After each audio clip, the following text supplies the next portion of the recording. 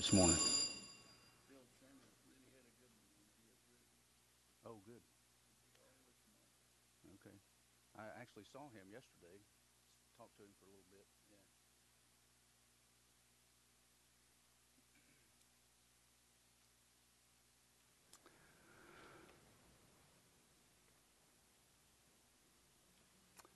All right, I think it's time for us to begin our class this morning. We're glad that all of you are here today.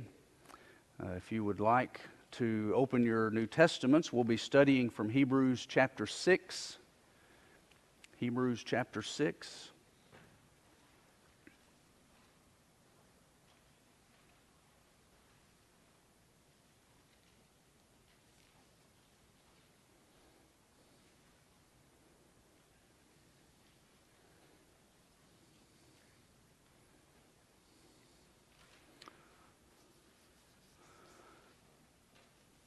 It's good to have Kathy Brewer back with us today. If you haven't seen her,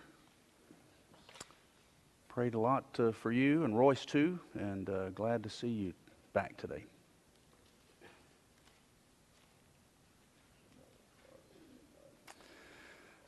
All right, Hebrews chapter 6. Let's begin by going to God in prayer, and then we will pick up on our study. Holy Father, we're grateful to you that you've blessed us with the opportunity to be here this morning. We're always grateful for opportunities to study and increase our understanding of Scripture, and we pray that that we'll be able to do that this morning as we study from Hebrews.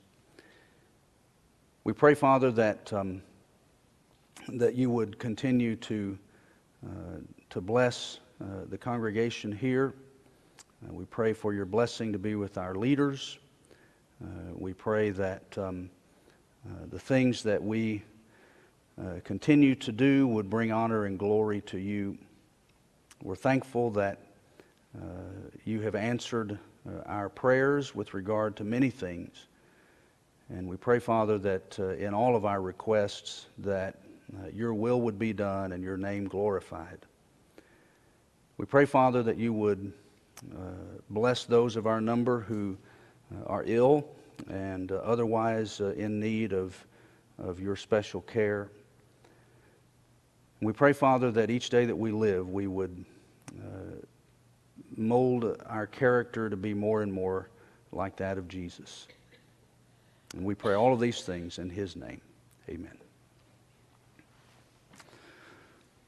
All right, last Sunday, we took an opportunity to kind of step aside from our walk through the book of Hebrews and go back and do a little bit of summary. So we summarized the first 5 chapters of Hebrews, and now we're going to pick up again with where we are in the major part of our study with chapter 6. There are handouts back in the back for chapter 6 if you haven't picked one of those up. But to properly grasp the first part of chapter 6, we need to make sure that we understand where we were in the latter part of chapter 5, because the thought continues into chapter 6. He doesn't he doesn't change subjects there, but he does change a little bit of the emphasis, but it's based upon what happened at the end of chapter 5. And so if you'll look at chapter 5, beginning in verse 11, the writer says, concerning him, or concerning whom, and the him or the whom is Melchizedek, that the writer has likened to Jesus and priesthood. In other words, the priesthood of Jesus, how he serves as priest, is like the priesthood arrangement that involved Melchizedek all the way back in Genesis chapter 14. And so he says, we have much to say about him, and it's hard to explain because you have become dull of hearing, sluggish of mind. And so beginning there in verse 12 of chapter 5, he kind of steps aside from his line of argumentation about Melchizedek and the high priesthood and all of that, and offers a pretty stern rebuke to the recipients of this letter because of their spiritual ignorance.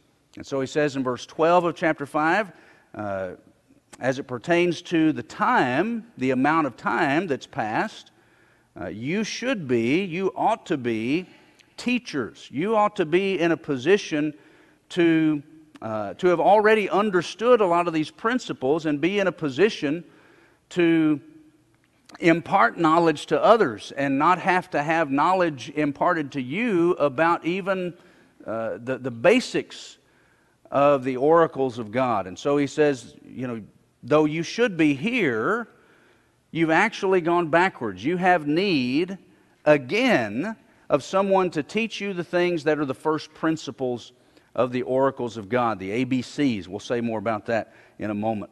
And then he gives the analogy in 13 and 14, how those that are infants partake of milk because their digestive systems are not capable of handling solid food, and we get that principle. But he said, those that are mature are able to take of more than that. They're able to take solid food. And he says spiritually, they have become in need once again of milk. And so they've not only stopped their progress, they've actually regressed and are in need of the basic principles again. But those that are mature, those that have exercised their discerning abilities, are able to handle the deeper things of Scripture. And so he's rebuked them for where they are. But as we get into chapter 6, he's going to build on that. He's going to encourage them to move ahead, to not stay where they are, but to progress toward a state of spiritual maturity. And then he'll warn them that if they don't do that, here are the consequences of not progressing in your spiritual growth. And so that's kind of where we're headed this morning in the early verses of chapter 6. All right? So let's look at verse 1. Therefore, all right, on the heels of this rebuke, therefore, leaving the elementary teaching about the Christ, or the elementary teaching of Christ, let us press on to maturity, not laying again a foundation of repentance from dead works and of faith toward God, of instruction about washings and laying on of hands and the resurrection of the dead and eternal judgment. And this we will do if God permits. All right. So he starts by saying, look, we need to leave what he calls the elementary principles. Now, when he says, let's leave the elementary principles, he doesn't mean by that, forget them completely. He doesn't mean by that, that you never consider them anymore, that they're no longer a part of what you what you study and no longer a part of what we practice or anything like that. He's simply saying that just as a person physically matures, we need to spiritually mature and grow beyond just drinking milk. And I think we made this point previously, that if you have an adult whose physical system can only handle milk, then you know that there's something amiss there, right? If an adult's system cannot handle solid food, something's wrong. And the same is true spiritually. If you've got somebody who's been a member of the body of Christ for some length of time, for years, for decades, and they haven't grown beyond the ability to understand even the most basic and fundamental principles of Christianity, then there's an issue. There's a problem there, a problem of a lack of growth. And so he says, we need to build on those elementary principles. And that term for elementary principles is the same word that he used in 5:12, that is basically the ABCs. Remember us talking about that in a previous class, that when you think about elementary school, in elementary school, you learn the basic foundational principles that allow you to then build on that to deeper knowledge of other things. Just like the ABCs, the alphabet, you learn the alphabet first, and that enables you to put those letters together to form words, and then you can put different words together to form sentences, and then you put sentences together to form paragraphs, right? And you build from one to the next. Paul, I do this all the time. I don't know who wrote Hebrews. And I really don't know that Paul did. I don't know why I'd say Paul. I guess because he wrote half the New Testament, you tend to default there a lot of times. The writer is wanting them to recognize you can't stay in the ABCs. You can't stay just learning the basic fundamentals. You need to build on that. So, leaving these ABCs, the elementary teaching of Christ could be teaching about Christ, could be the teaching from Christ. Either fits. But he says, leaving those elementary principles, let us press on. Press on means to get moving, all right? Let's get out of this stagnant state and get moving beyond these elementary principles. Now, what he does is he's going to list these things that he considers to be foundational principles. He says, let's not lay again the foundation. When you think about that in terms of building something, once you get a good foundation in place, something that you need to build a building on, once you get the good foundation in place, you don't go back and put another foundation on top of it. You don't keep putting foundation down. You get the foundation in place, and then you build on it the superstructure. So he says here, let's press on to maturity, completeness, not laying again the foundation. And then he lists 6 basic, fundamental, foundational principles. I don't believe this was intended to be an exhaustive list. In other words, I don't think these are all of the things that could be considered foundational principles, but they're representative of the kinds of things that he's talking about. And so let's look at those. Not laying again the foundation of, and here they are: repentance from dead works, faith toward God, instruction about washings or baptisms, depending on your translation. We'll talk about that in a minute. Laying on of hands, resurrection, and eternal judgment. All right? So he lists, though, here are some of the foundational principles that he says we need to eventually go beyond, build on top of those things. Let's talk about each one of them just briefly. First of all, repentance. Repentance from dead works. It's a fundamental principle of one's relationship with God, and really always has been. From the time sin entered the world, one of the things that God wants for us to do in response to our sin when we become aware of it is turn from it. All right? It's a basic fundamental principle. Lots of passages on that from Old and New Testaments.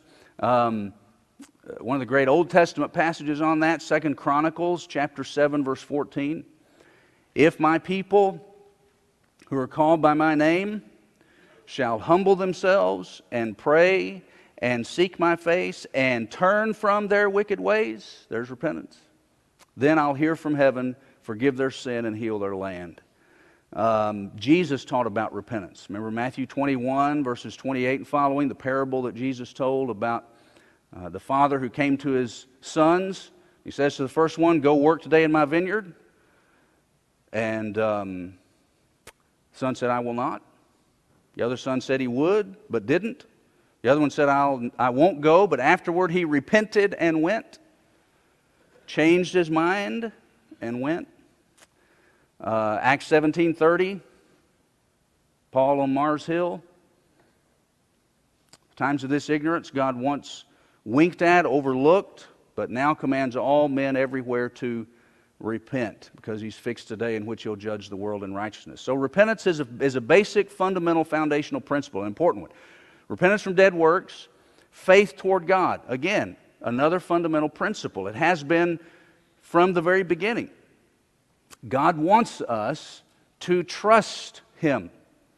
And the story essentially throughout all of history, especially that part of history recorded in Scripture, has been, is man going to trust God or not?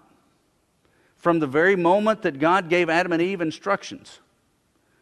Eat this, do that, don't do this. That has been the question. Will people trust God or not? All right, and so faith toward God is important. Without faith, it's impossible to please Him, Hebrews 11:6. All right, then he says, foundational principles, repentance from dead works, faith toward God. Verse 2, of the instruction or doctrine of washings or baptisms. You can tell that there's some difference there from translation to translation, because some translate it washings, others baptisms. It comes from the same root word where we get baptism or immersion, but the specific form of the word that's used here refers most often to the Old Testament washings under the law. It's used again over in Hebrews 9.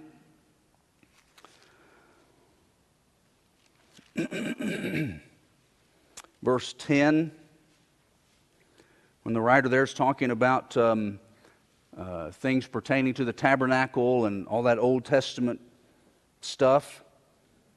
And he says, Hebrews 9 verse 10, they relate only to food and drink and various washings, regulations for the body imposed until the time of Reformation.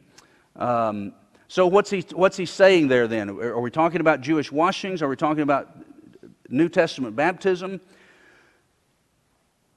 It could be essentially maybe even a combination in this sense. He perhaps is saying that one of the foundational principles that Christians need to understand are the differences that exist between those Old Testament, Old Law washings and New Testament baptism. That there's a difference between those things. Remember, we're talking about the recipients of the letter being Jewish Christians. Okay? These were people who had a lot of instruction and understanding about that Old Testament system.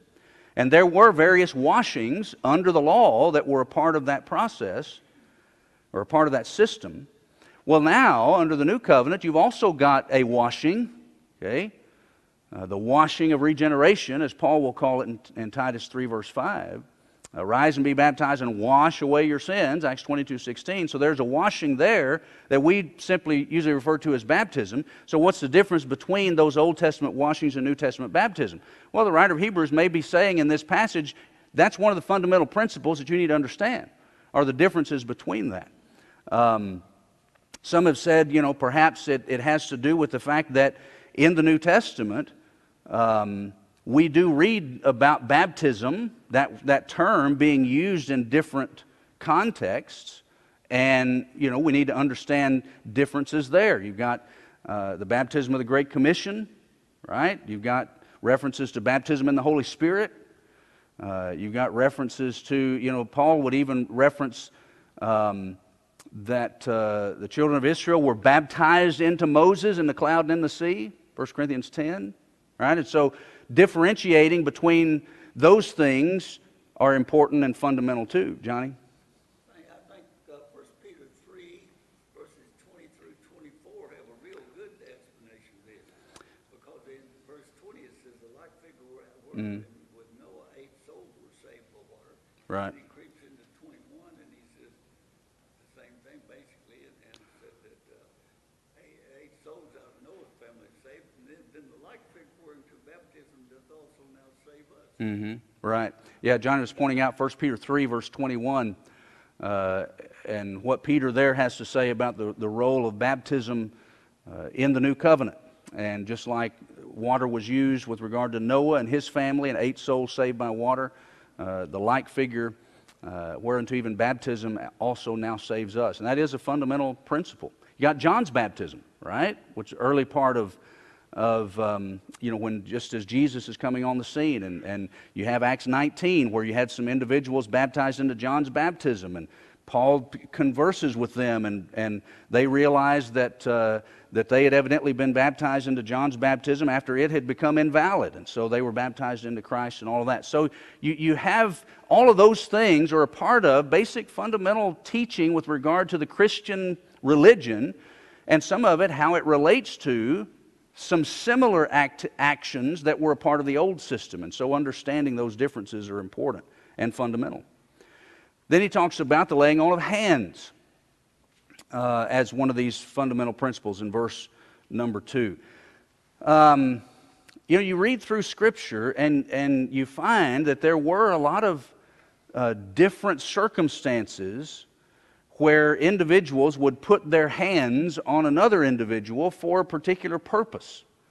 And every time that someone, put his hand on someone in some kind of, official or special way, it didn't always convey the same meaning. For example, sometimes you have a situation where it just signifies the conferring of a blessing on someone. When Jesus accepted the children, Matthew chapter 19, verse 15, let the children come to me, and he placed his hands on them and blessed them. It was just kind of a signifying of the imparting of a blessing. In Acts 13, Paul and Barnabas are set aside, pulled out by the church in Antioch to go on their first evangelistic journey, and they separated Barnabas and Saul for that purpose. And the text says, and they laid their hands on them and sent them on their way. It was kind of an official kind of, we're appointing you to this task. And then, of course, probably the one that we're maybe most familiar with are the instances in the New Testament where hands were placed on individuals by apostles putting their hands on individuals to confer to them miraculous gifts. Acts chapter 8, verse 17, one example of that with the Samaritans. And so you have different instances of hands being placed, but they don't always convey the same meaning, and they weren't always for the same purpose. And then resurrection of the dead, and eternal judgment. Fundamental principles. Jesus taught it, John 5, 28 and 29, just one place, when he said, don't marvel at this, for the hour's coming in which all who are in the graves shall hear his voice and come forth. Those who have done good unto the resurrection of life, those who have done evil unto the resurrection of judgment. So resurrection, a fundamental principle. Matter of fact, Paul would argue that with regard to the validity of the Christian religion, that the resurrection of Jesus from the dead is the fundamental principle. 1 Corinthians 15. If the dead are not raised, if there's no resurrection of the dead, then Christ is not raised. And if Christ is not raised, then here are all the consequences of that. And among them, you are yet in your sins. We are of all people the most to be pitied. Okay? Those that have died in Christ have simply perished. All those things that he lists, here are the consequences if Jesus was not raised from the dead. And so that, he says, is the fundamental principle. If Jesus was not raised from the dead at all, then Christianity falls with its own weight. So it's a fundamental principle. And then, of course, eternal judgment to come. We mentioned Acts 17:30 earlier about repentance and its fundamental nature. Well, Paul follows up that statement about God commanding all men everywhere to repent by saying, for we need to repent because He, God, has fixed a day in which He will judge the world in righteousness by that one whom He's ordained for that purpose, the one that He raised from the dead. All right, so resurrection, eternal judgment, all of those things are basic fundamental principles of New Testament Christianity. So the writer of Hebrews, back to Hebrews 6, he simply lists those things as examples of these are the kinds of things that are fundamental, they're foundational. They get the foundation in place so that we can then build on those things and come to understand deeper truths. But these Christians, he said, were in need of having to have all of these fundamental things explained to them again, because they had spiritually regressed. And so he says that we need to leave these things. We need to get them in place and build on them. And verse 3, he said, this we will do if God permits. That's our purpose. And God willing, we'll do that. Now, you get to verse 4, and continuing down through verse 8, he offers them a very stern warning. That he basically says, if you don't progress, if you don't mature, if you don't build on the foundation, here's the danger of staying in that condition and regressing. Verse 4, for in the case of those who have once been enlightened and have tasted of the heavenly gift and have been made partakers of the Holy Spirit and have tasted the good word of God and the powers of the age to come and then have fallen away, it is impossible to renew them again to repentance, since they again crucify to themselves the Son of God and put him to an open shame. Here's the danger, the writer says. That you, as a child of God, as a Christian, can place yourself in a position to where the blood of Jesus is not going to cover your sin. Now, let's walk ourselves through this. First of all, he wants to make sure, it seems, that they understand exactly the person, the kind of person that he's talking about. And so he lists these characteristics. In the case of those who have been enlightened, number 2, tasted the heavenly gift. Number 3, been made partakers of the Holy Spirit. Number 4, tasted the good word of God. And number 5, tasted of the powers of the age to come. All right. All of those things are characteristics used to make sure they understand. I'm talking about Christians here. I'm talking about people just like you. Look at each of these characteristics. Those who have once been enlightened. That word enlightened means basically what you'd think it means, to have light poured out on something. To walk into a dark room and you flip the switch and the whole room is enlightened. All right, so the light comes on. He's talking, of course, spiritually speaking. The spiritual light has come on.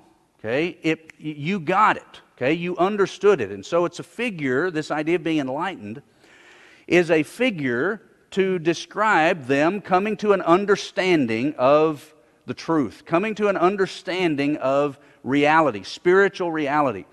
And I think it's being used as a part of speech that a grammatical construction called synecdoche. All right, you know you're going to get a grammar lesson this morning. You thought you were through with English grammar? A synecdoche is when you take something, when you take a part of something, and you use that part of something to represent the whole of which that thing is just a part. Okay? Give you an example. If I were to say to Chuck, Chuck, give me a hand moving this. Okay? Give me a hand. Now, do I mean by that, literally, Chuck, lop off your hand, throw it over here so I can use it to help me move this? Do I just want his hand, or do I want the whole of Chuck to come over and use his hands, his back, his feet, his legs, whatever, to help me move this? Okay, right? We understand what we mean by that, though, literally, all I asked for was his hand. Give me a hand with this. Okay? That's synecdoche. You use a part of something to represent the whole of something. If I say, my uncle's a cattle rancher, and out on his property, he's got 200 head of cattle. Now, do I mean by that strode across his acreage, he's got 200 cow heads laying across the property? No, I don't. I mean, he's got 200 whole entire cows. But how did I word that? 200 head of cattle. All right, so I used the part, the head, but representing the whole. All right? You find that literary divide. So we use it all the time. We just don't ever, a lot of times, because it's such a part of the way we communicate, we don't often just stop and kind of dissect it like that. But that's what we're doing. Well, you find that in Scripture too. That sometimes a part of conversion, for example, will be used to represent the entirety of the conversion process. The word faith is used that in that way sometimes. Sometimes the word repentance is used that way. In Acts 11, as Peter is recounting what happened with Cornelius and his household and how they came to understand the truth and were baptized and all of that, he said with regard to them, God granted them repentance unto life. Well, he just highlights repentance. But does that mean that's all they did? No, he's just using that one part of the conversion process to represent the fact that they were converted to Christ, with everything that's involved in that. I believe here and in another place in Hebrews that we'll look at in a moment, I think that's what he's talking about when he says, you who were enlightened. It doesn't just mean that they came to understand. It meant that they came to understand and actually obeyed what they had come to understand. Hold your place in chapter 6 and turn over to chapter 10.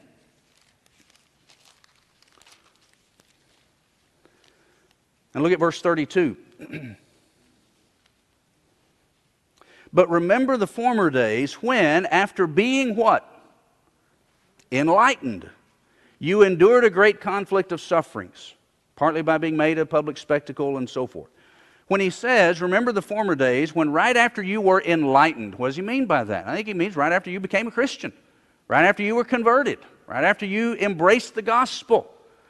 You were persecuted and you endured that. So this idea of being enlightened, though it literally means to come to an understanding of something, I think it's also implied that not only did they understand what they were taught, they obeyed what they were taught. A part of the conversion process. And so, back to Hebrews 6, he's talking about those who have been once enlightened, okay? Come to an understanding, obeyed the gospel. As he continues, you have tasted of the heavenly gift. Tasted of the heavenly gift. First of all, tasted is the idea of experience. It's a figurative use of the word. You tasted the heavenly gift. Well, is he talking about something that we literally eat? No, not any more than it means in the Psalms, where the psalmist said, "Oh, taste and see that the Lord is good." He means experience the goodness of God. And so you have tasted of the heavenly gift. The Hebrews writer in chapter 2, verse 9 says that Jesus tasted of death for every man. How did he taste death? Well, he experienced it. All right? So it's a figurative use of the word taste. So you have tasted of the heavenly gift. What is the heavenly gift? Well, I think in the context of all of these characteristics that the writer is trying to get across, I'm talking about Christians, and I think it has something to do with that. And I would liken it to how Paul used the word gift in Ephesians 2, verse 8, for example, in talking about how someone is a recipient of God's grace. For by grace are you saved through faith, and that, not of yourselves, it is what? The gift of God. Not of works, lest any man should boast. So Ephesians 2, 8, and 9 refers to salvation as a gift. I think that's probably what he's doing here. You have tasted the heavenly gift. You have come to experience salvation yourself. Tasted of the heavenly gift. Have been made partakers of the Holy Spirit. The word partakers there means one who shares with, one who is a partner with. So you have become partners with, if you will, the Spirit of God. I think that goes hand in hand with this idea of salvation, which is what I think the context of this is. Becoming a recipient of the Spirit is a part of becoming a Christian. I believe that's what the gift of the Holy Spirit is. In Acts 2:38 is the Spirit Himself. Galatians 4, verse 6. Because you are sons, God sent forth the Spirit of His Son into our hearts, crying, Abba, Father. A lot of passages on that Paul will refer to in 2 Corinthians 13, verse 14, what he calls the fellowship of the Spirit, a partnership with. non-miraculous, I believe, but real nonetheless. So if you have been enlightened, you've come to an understanding of the truth, you have tasted of the heavenly gift, you've had your sins forgiven, you've become partakers of the Spirit, you have the Spirit Himself dwelling in you, you have tasted the good Word of God. All of that's in the process of our being obedient to God's Word. Again, tasted, the idea of experiencing. And you have tasted of the powers of the age to come. We talked about that phrase, age to come, previously when we were in chapter 2. It's a Semitic term that they use to refer to the age of the Messiah, which the New Testament age is, and they had tasted of the powers of the age of the Messiah. I believe that would probably have a reference to some miraculous manifestations that were a part of first century Christianity. They had seen that themselves. They had witnessed that. They had experienced all of that. So you put all of that together, and I think it's clear he's talking about, and he wants them to understand, I'm talking about you people. I'm talking about Christians. I'm talking about all the people who have experienced all of these things. Now, he says, now take that person who's experienced all of that stuff, and then he says, now, if that person falls away, verse 6, and we need to understand what he means by that. Fall away there means to abandon a relationship, to commit apostasy. Okay? And when we talk about committing apostasy, we're talking about someone who turns their backs, if you will, on God, on the Son of God, turns their back on God's will to pursue a different course for their lives. That's apostasy.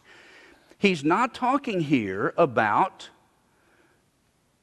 the momentary individual sins that a faithful Christian commits in the process of them walking with the Savior and walking in the light, 1 John 1:7. Okay, he's not talking about those scenarios. He's talking about the person who abandons the relationship completely, turns his back on Jesus to pursue a different course of life. We can pursue a course of life that has us walking every day with the Savior, walking in the light as He is in the light, 1 John 1:7. And in the process of our doing the very best that we can to live as faithfully as we can, we're going to mess up. We're going to stumble. We're going to have moments of weakness where we give in to temptation and we commit sin. Doesn't mean that we've turned our backs completely on the Lord. It means that we're weak. Okay? And we struggle, and sometimes we give in to temptation, but we're still trying to live the best we can. And when we realize that we've got sin in our lives, we deal with it. We turn from it. We confess it to God. All of that is a part of the process of living faithfully and walking in the light.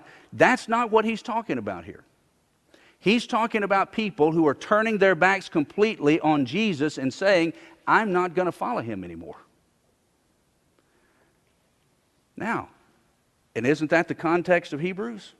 Isn't that who we're talking about in this letter? Are people, some of whom who had already decided, I don't want Jesus anymore. I want that old system. I want to go back to the law of Moses. And some of them who had not yet actually done that were thinking about it. Okay, so he says, if you have embraced the gospel, embraced Jesus Christ, embraced all of that, and you commit apostasy, and you turn your back on all of that, so that you can pursue a different course of life, and specifically and in context, pursuing a life in which you're trying to find justification under Judaism. He said, it's impossible for you to be renewed again under repentance because, and notice this, since they again crucify to themselves the Son of God and put Him to an open shame. Crucify and put, okay, the two principal verbs there are present tense. in the Greek text, which refers to action in progress. Okay? In other words, it is impossible to renew them again to repentance because they are crucifying the Lord afresh and they are putting him to an open shame. If that's what you've decided to do with your life and you've turned your back on Jesus Christ and you are, present tense, pursuing a life separated from him, and you are pursuing a life of trying to find justification and salvation in Moses' law, you can't be renewed unto repentance doing that. You can't find what you're looking for doing that. You can't find salvation doing that. Okay? If you are in the process of crucifying the Lord afresh because you've turned your back on him, and you're putting him to an open shame because you basically said by your actions, he's not worth it. I've got something better in Judaism, and so you're showing shame and contempt for the Lord. How do you ever expect to have your sins taken care of while you're in the process of putting him to shame? I think you've got a similar thing expressed later in the book in chapter 10, verses 26 and following. For if we go on sinning willfully, okay, there's your present tense, there's your action in progress. If we go on sinning willfully after receiving a knowledge of the truth, enlightened, chapter 6, after receiving a knowledge of the truth, there no longer remains a sacrifice for sins. Okay? If you're going to go on sinning willfully, and again, you can't just pull this, yank it out of its context, all right? In context, what were the people that he was writing to? In what way were some of them sinning willfully? In going back to Judaism. If you continue to do that, there is no sacrifice for your sins. Not in that system. Now, could somebody who had at one time turned their back on the Lord and pursued that life, could they wake up to that reality and turn back to the Lord and find forgiveness? Well, sure they could. So what he's saying is, as long as you continue on that path, the path of trying to find justification in Judaism, there is no sacrifice for your sins. Jesus died for your sins, but you've turned your back on him and you've pursued this line of justification. There's no sacrifice in that for your sins. The sacrifice for your sins is over here. And so if you want that, you've got to turn yourself back to him. Paco?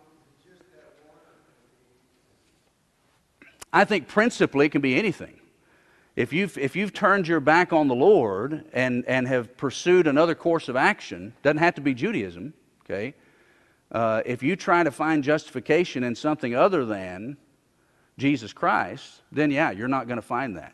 So yeah, I think it could have a broader application, but contextually here, I think that's mainly what he's talking about. John, did you have a comment? Well, Joshua kind of faced the same thing in trying to keep the Israelites on the straight and narrow. In Joshua 24:15, you remember he said, "Are you going to Yeah. gods on the other Right. side of the river? But as far as me and my house, we'll serve the Lord." Yeah. Joshua 24:15, Johnny brought up about, ultimately the choice is going to be ours. We can serve other gods or we can serve the God. And Joshua, of course, made the right choice. All right? So, in verses 7 and 8, we'll finish here. The writer is going to use just a common example, almost a parable, if you will, where he says, look at it this way. Ground that drinks the rain, which often falls on it, and brings forth vegetation, fruit, useful to those for whose sake it's tilled, receives a blessing from God. Okay? So he says, look at it this way. The ground that receives the rain and produces vegetation and fruit blesses people, and that ground essentially receives a blessing. All right? On the other hand, verse 8, if that ground, instead of yielding good vegetation and fruit, yields thorns and thistles, then that ground's basically worthless, close to being cursed, and ultimately ends up being burned. Well, how does that fit into context? Well, it fits in this way. In order for the recipients of this letter to fit into that first category of being ground that is truly blessed and that produces fruit and vegetation that even blesses others, then they have to go on into maturity, not laying again the foundational principles, but moving on and understanding these deeper principles and growing and maturing. What is a sign that a fruit tree is growing and healthy? It's got fruit on it. Yeah, it produces fruit. Okay, so if they want to show themselves to be fruitful, growing, healthy, then they need to go on to maturity.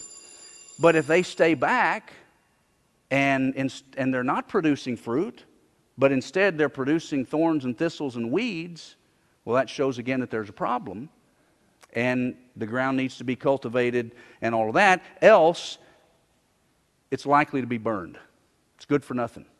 Okay, so his point is, if you want to be the good kind of land and good kind of fruit, then you've got to go on to maturity. You've got to press ahead. You've got to grow and increase your understanding. All right? Now, he's rebuked them into chapter 5. He's warned them, first part of chapter 6. Now, beginning in 6:9, he's going to encourage them. And he's going to say, but you know what? We're persuaded better things of you, verse 9. In other words, you got this. You're going to be okay. I've got confidence in you. And that's what we'll look at starting next time. All right? Thank you much.